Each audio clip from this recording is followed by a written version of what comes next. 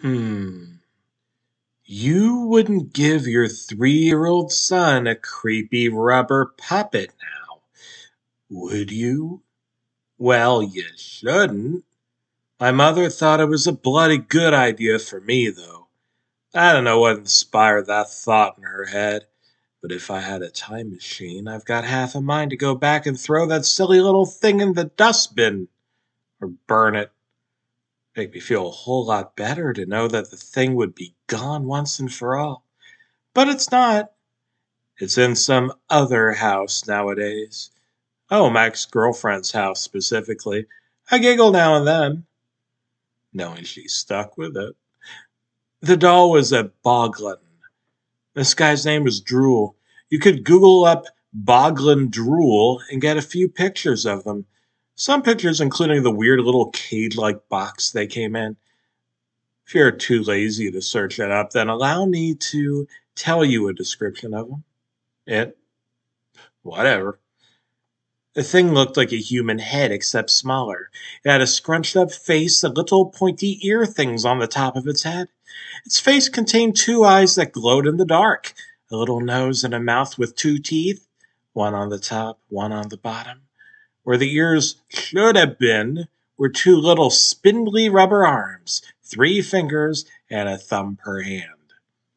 Round the back of the thing was a weird pointed devil's tail thing. The whole thing was colored a grayish tan with smudges of light purple and green around its face.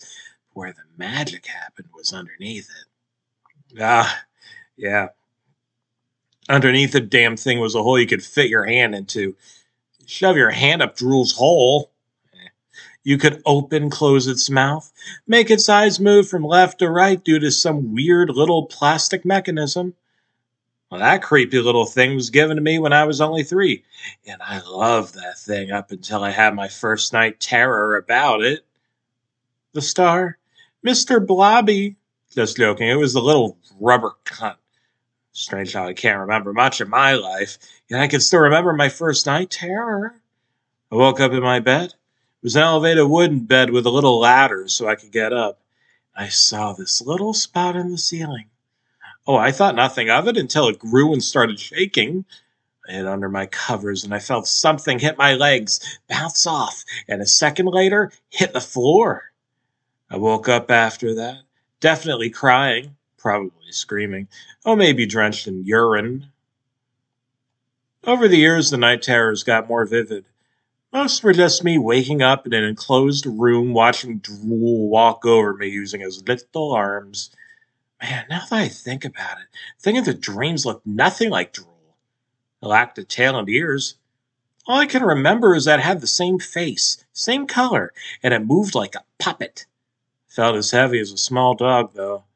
Oh, but that wasn't the only thing in the night terrors. I often smelled the scent of burning rubber. Creepy thing is that I often smelled that in my waking hours, too. Never knew what caused it. Nobody else seemed to smell it. So after a while, I decided to peg it up as bodily odor. After 5 or so years of this nonsense, the nightmares just stopped. Strangely enough, this was about the time where the thing got shoved up into my attic. Oh, those 5 years were bliss. Till one day I was helping my parents carry stuff down from it, and whilst waiting for another box to carefully lift down, Drool flew out and hit me in my face. My parents laughed. I didn't. Almost fell down the stairs, too. Maybe been 12, but still, that wasn't a very nice thing to do to me. After those 5 years, I stopped being scared of him. In fact, I thought he was funny. I mean, all those silly little night terrors over this tiny thing? It was much smaller than I remembered.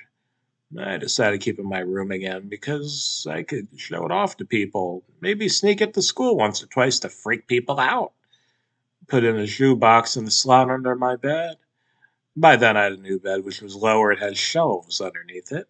And there it stayed. But weirdly enough, I started having night terrors again. None of them had Drool in them, but they were night terrors nonetheless. Oh, the night terror that freaks me out the most was when I was woken up and heard fast, heavy breathing behind me. Naturally, I covered my ears and curled up like a scared puppy. Then the breathing was in my head for a few seconds before I woke up.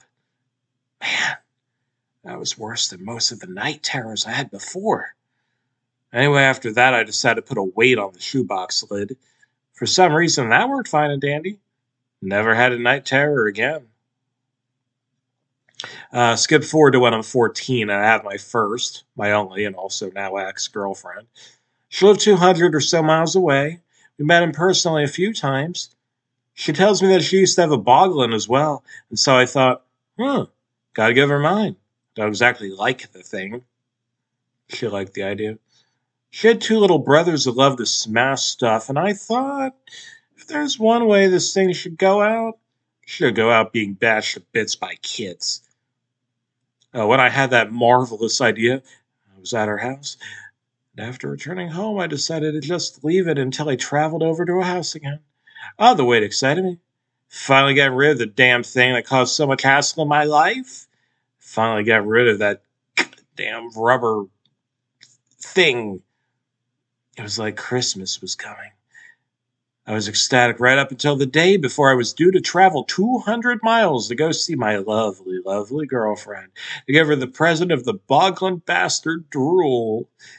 I was ecstatic right up until I ran up to my room, get that weight over that roughed up shoebox, got the thing out inside.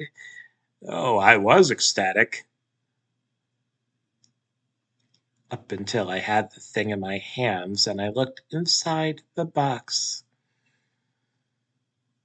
Scratches everywhere.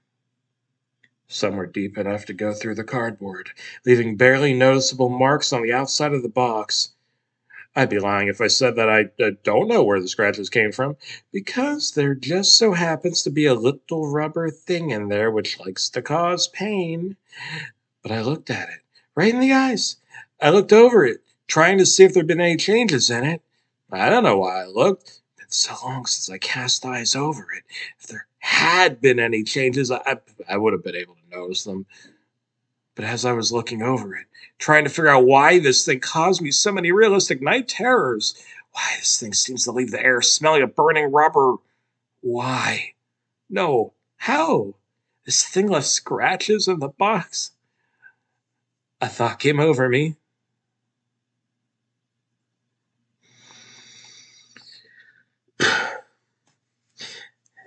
How the hell did it leave scratches with hands made of rubber?